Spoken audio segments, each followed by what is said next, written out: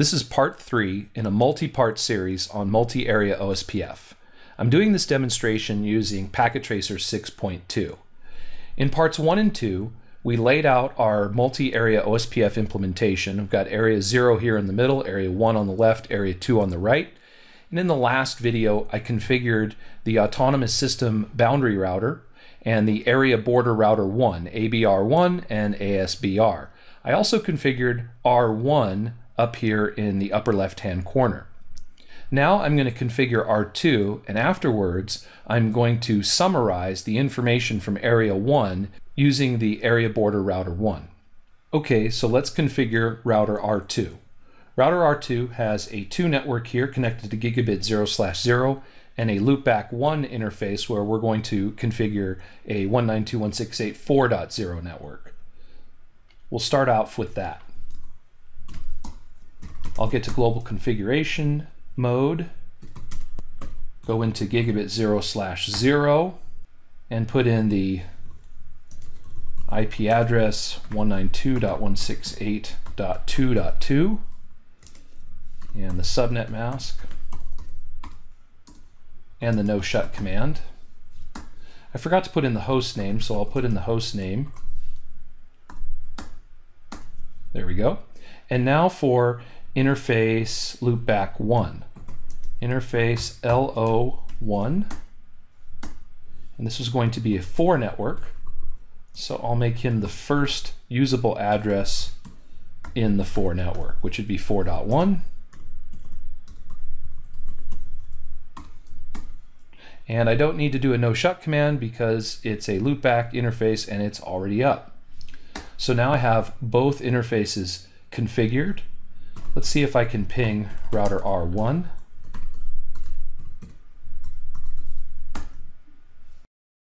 Okay, I can. Now it's time to configure OSPF. Router OSPF 1, process ID 1.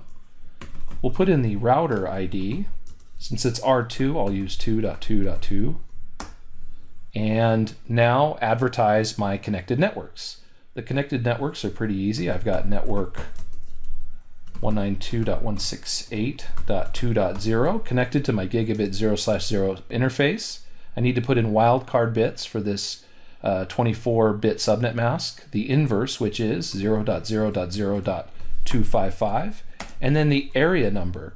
This is not area 0, this is area 1 because it's multi-area OSPF.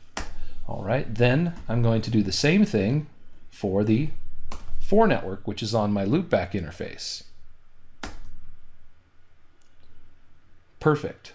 You can see that instantly we have an adjacency change from loading to full adjacency. Now we have a neighbor relationship with router R1, and we can examine the routing table.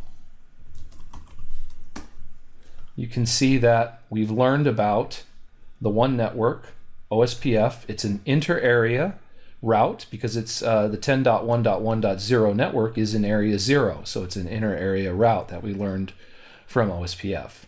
We also learned about the 1 network from router R1, and we learned about the 3 network, which is on router R1 as well, and we learned an external route, a default route, from the ASBR Autonomous System Boundary Router.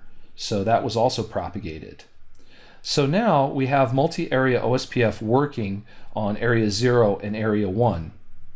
Now, one of the nice things about multi-area OSPF is that by designing the network into hierarchical areas that have been laid out, we can summarize the information from area 1 so that the ABR here, the area border router, can summarize all of this information and tell the ASBR, basically tell area 0, which then would tell ABR2 and then on to area 2, summarized information about area 1. To do that though, we need to create a summary route. This is why network design and planning is so important. When I planned out the addressing of the networks, I decided to put all of the 192.168 networks over here in area 1.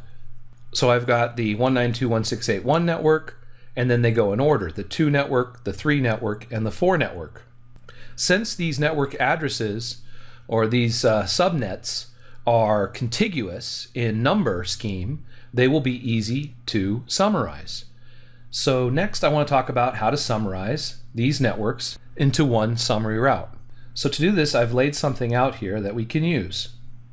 We've got the 192.168.1 network, the 2 network, the 3 and the 4. I've drawn them out here in dotted decimal notation.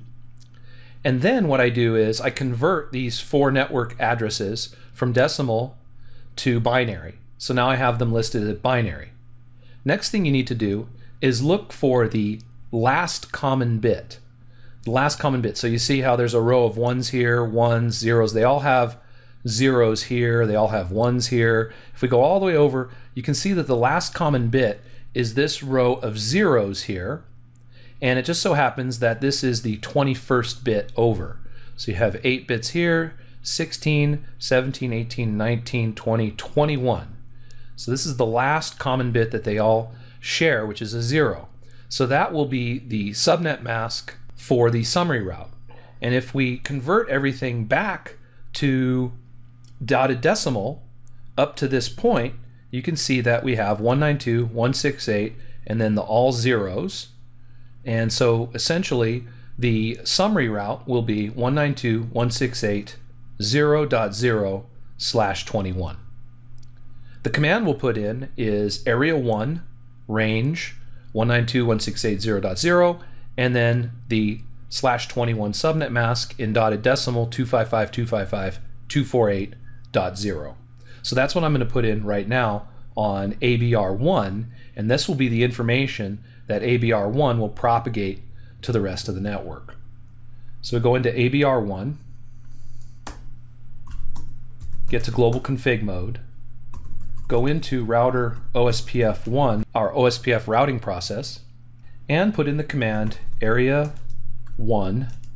The range of addresses will be 192.168.0.0 and the subnet mask /21 255.255.248.0. I'll put that command in and now go to my autonomous system boundary router to see if that change is propagated now to ASBR. So put that in, enable, show IP route. So you can see now that the ASBR router has learned from ABR1 that there is a 192.168.0.0 network /21 that it learned about from ABR1. This is an OSPF inner area route. So instead of the ASBR router having an OSPF route to the 192.168.1 network and the 192.168.2 network and the 3 network and the 4 network, it only has this one summarized route in its routing table, which makes the routing table a lot smaller.